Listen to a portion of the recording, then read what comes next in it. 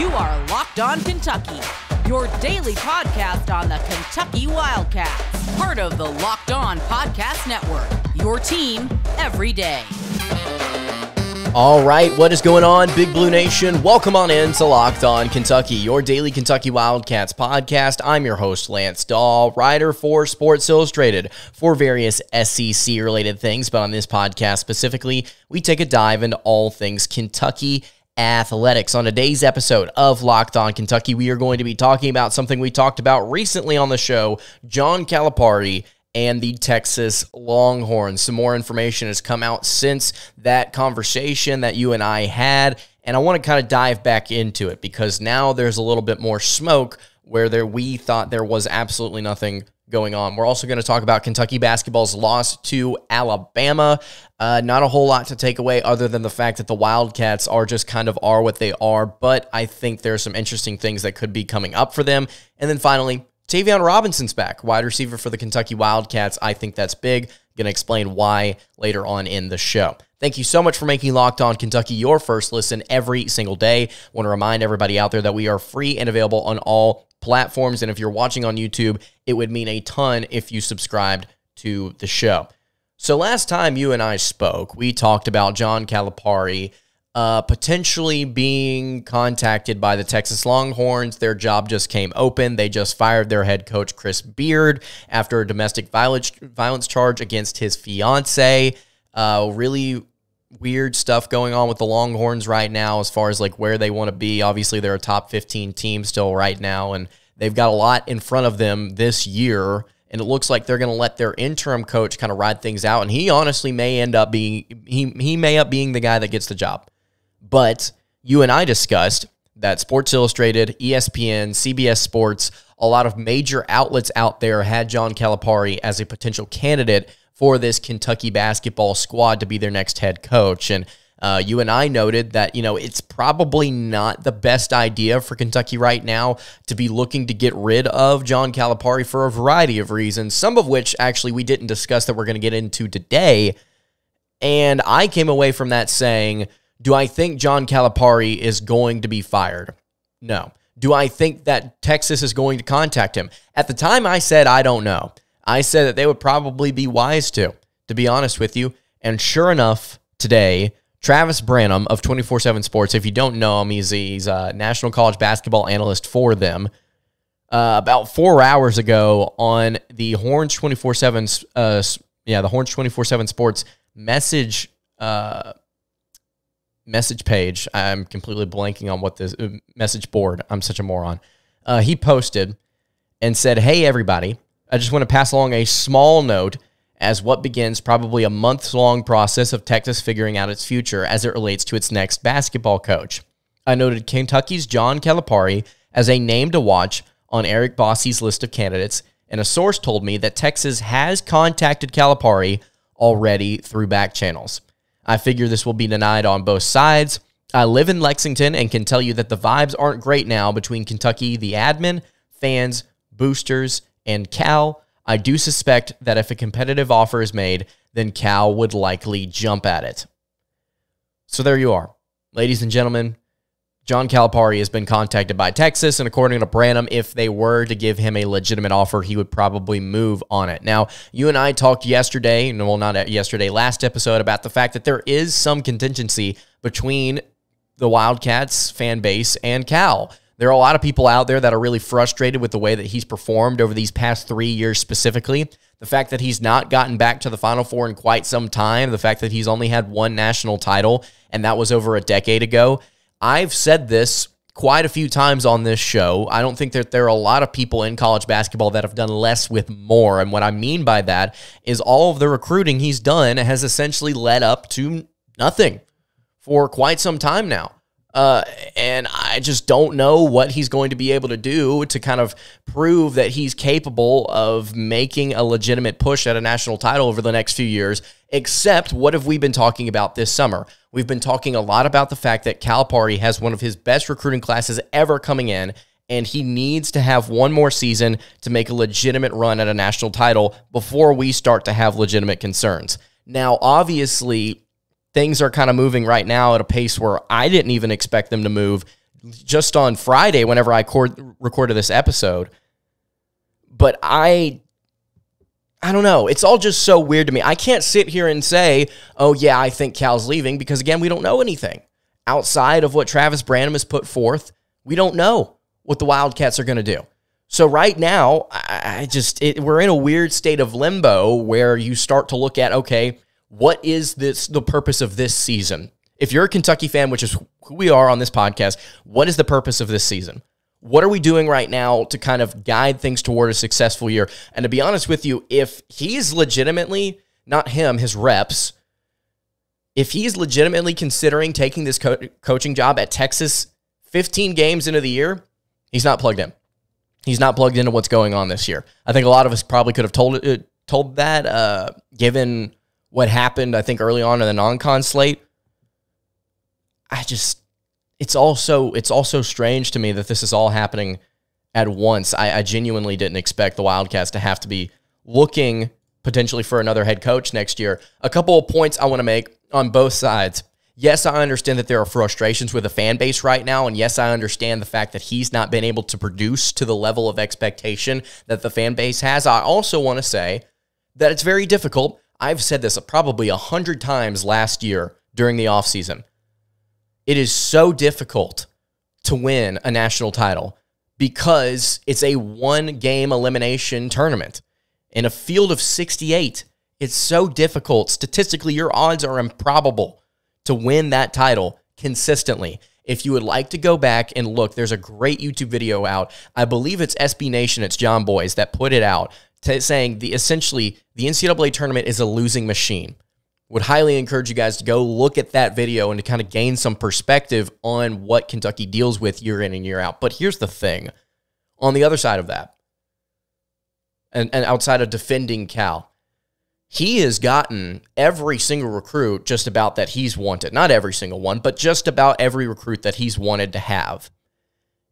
And he's not done a whole lot with them. Sure, he's produced NBA talent. Sure, Kentucky has 500,000 guards in the NBA right now that are playing very well. I can think of quite a few right now that are playing excellently for the Wildcats.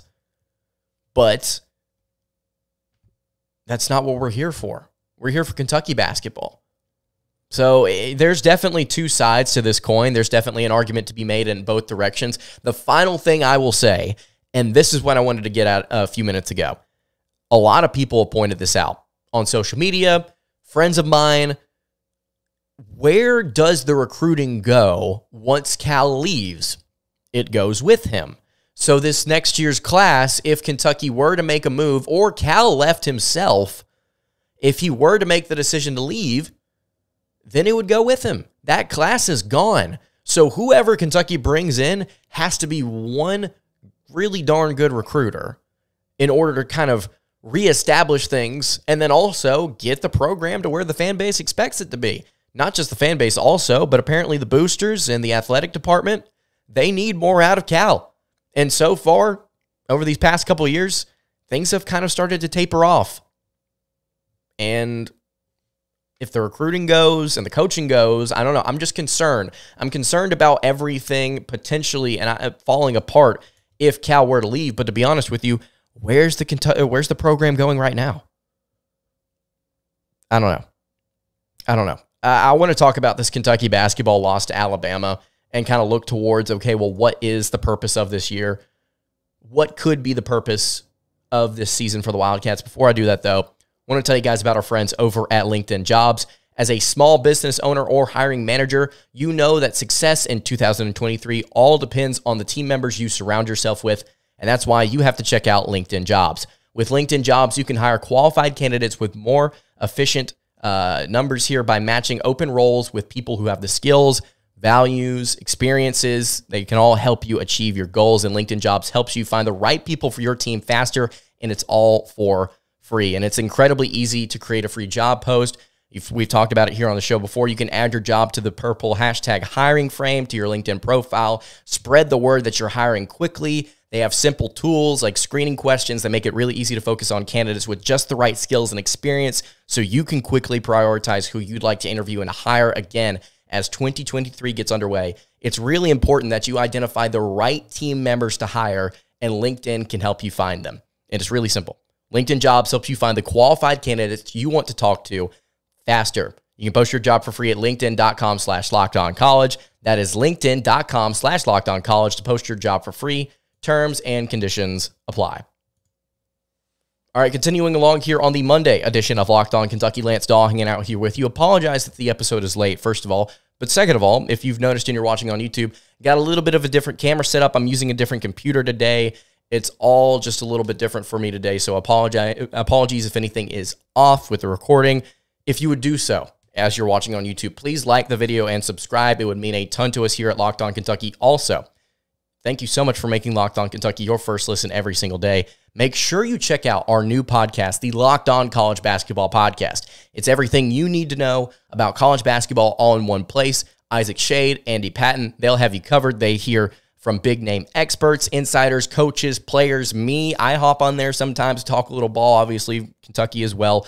It's really, really great stuff. I would highly encourage you to go check out the Locked On College Basketball Podcast. Andy Patton, Isaac Shade, available on YouTube and wherever you get your podcast. Kentucky basketball took a fat loss to Alabama this weekend. I said on Twitter and I said on this show, I think Kentucky's going to win this game for a couple of reasons. I ended up being wrong about, I think, about 2 or 3 or about a dozen of them. One specifically being Oscar Tshiebwe and how he would play in this game. Now, I noted that Charles Bediako had his way against Oscar Tshiebwe in Kentucky early in the matchup in Tuscaloosa last year. I pointed that out. I said offensively, he was efficient. He might have not missed from the floor, but he only had like 12 points. He was good. I was curious how much Bediako would play, considering his minutes had taken a little bit of a dip this year. Well, he ended up playing 29. He had 9 points, was 4 of 6 from the floor, had 6 rebounds, 2 assists, 2 blocks, and essentially what Alabama needed him to do on the interior, which is defend the rim and shut down Oscar Tshiebwe. Tshiebwe, on the other hand, finished with 4 points, and I need to go pull up his game logs, but I don't think Tshiebwe has had a game for the Wildcats where he had less than 4 points. I mean, I'm going back and looking right now. He had 0 points in the game against Ohio on November 19th last year, but he didn't play a whole lot. I think a part of it had to do with injury. He was 0 of 3 from the floor. So this is his second worst game of his Kentucky career. 23 minutes. Kentucky had to pull him. It was so bizarre. Everything going on with the Wildcats right now is just so bizarre to me. Things are just kind of, I don't want to say falling apart, but dramatically trending in the wrong direction. It was so apparent early that what Alabama wanted to do, if you listen to the show, you would know what do the Crimson Tide like to do. They are 100% a like twos, love threes mentality, but we noted their offensive philosophy revolves around getting to the rim first, and if they can't find a shot, they drive and kick. Well, they elected to get to the rim first aggressively in this game, and they ended up coming away with quite a few points from Brandon Miller, Mark Sears, Javon Quinterly. All were able to get to the rim and finish pretty effectively. The three-point shot did not fall at near as efficient of a rate as it normally does in the first half. In the second half, though, they started shooting lights out, finished the game, I think, shooting like 37% from 3, 36% from 3. It was just, it was no other way to put it. It was just domination. Alabama beat the snot out of Kentucky. For the first time in a while, Kentucky, unranked, took a blowout loss on the road to a top 10 team. They just didn't look right. They didn't look coherent. They looked lost. Every single player out there had some sort of issue. Outside of Severe Wheeler, who, to be honest with you, played pretty darn good. He's shooting 39% from 3, by the way, something I did not know. So I'm going to stop talking about him as a shooter this year. 7 of 16 in this game, had 15 points. Only had 3 assists to 1 turnover. Alabama shut him down. Kentucky had 7 assists on the day. They had 52 points in total. And the weird thing about it is, neither of these teams turned the ball over much. I mean, last year, this was a sloppy game. This year, they cleaned it up, and Kentucky was the one left in the dirt. It was embarrassing. Antonio Reeves came off the bench. He had 20 points in 21 minutes of action, 4 of 7 from 3. Kentucky really needed him to get going. He made 4 of Kentucky's 5 threes on the day. Toppin made 1, but he was 1 of 10 from the floor. We needed Jacob Toppin and Oscar Tshiebwe to play well in this game, and they played pitifully. There's no other way to put it. Kentucky weirdly out-rebounded Alabama in this game. But outside of that, it was statistical domination from the Crimson Tide in just about every other statistical category. Again, the freshman for Alabama, Brandon Miller, popped off 19 points, 7 rebounds. He had a steal, a block. He was 7 of 15 from the floor, 2 of 6 from 3. I mean, there's nothing really else I can say other than the fact that I'm proud that Kentucky kept this close for about 15 minutes. I believe at the like literally with 5 minutes left, Kentucky was down by 1 or 2 in the first half, and then Alabama just grew the lead to 11 at halftime. And then they slowly proceeded to just widen the gap as things went on. Kentucky missed a lot of shots in the lane. They missed a lot of shots in the paint. That's not going to work if you're trying to win games. I don't really know what to say. I don't know what to do to kind of take away from this, to kind of be positive here for a second. The starters didn't play well at all. They played pitifully. The bench didn't really play well at all. Onyenso missed both his shots. Damian Collins got caught a couple different times in bad spots defensively, although he did play really hard. I'll give them that.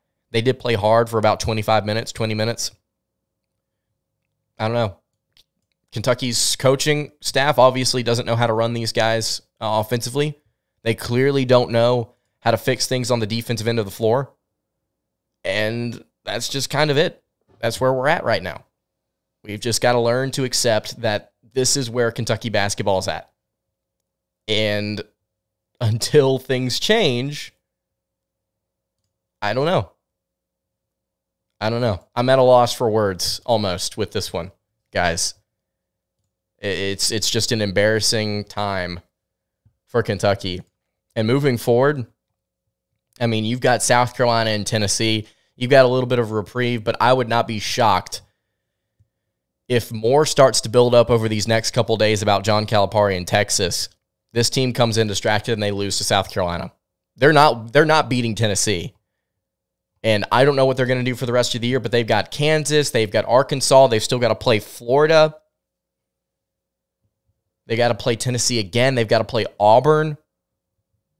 You got to play Mississippi State on the road. I mean, there's just not a whole lot of opportunity here that Kentucky right now I feel like could take advantage of. Now, there is opportunity. Don't get me wrong. There is opportunity, but it's just they don't look cohesive.